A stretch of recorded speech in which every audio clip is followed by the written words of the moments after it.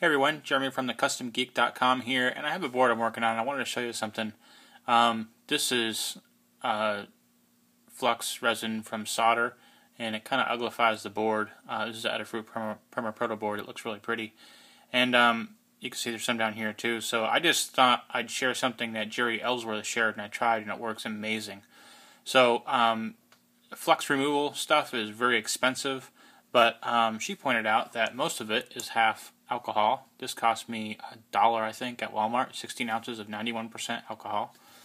And then the other thing I got was nail polish remover. That's 100% pure acetone. It has no scents or anything in it like that. Also 16 ounces. I think this cost me $2. I then trotted over to the beauty store, and I got myself a color applicator, which is basically just a squirt bottle with a real fine tip there. And so you take some Q-tips, and you get your Q-tip damp, but also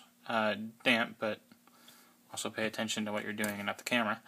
And then if you just rub this guy on here, you can see that it comes off really, really easy, and it cleans up things really, really nice. So that's too much I put on there. I'm not paying attention shooting the video here, but you can see that if you rub that on there, it comes off really nice, and it makes it really clean. And so I've been cleaning up all my boards, and I thought, you know what, I better share this.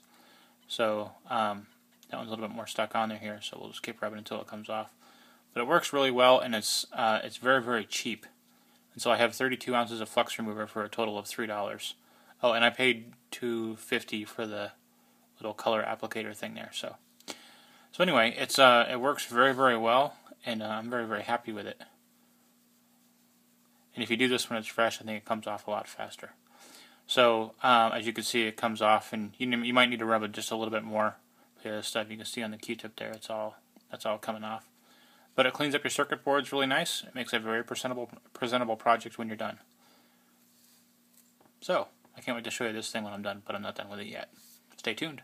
So another good use for this is you can dampen this thing, and I have some Sharpie I put on this board here, and it'll take Sharpie off. Not a problem. It's a black permanent marker.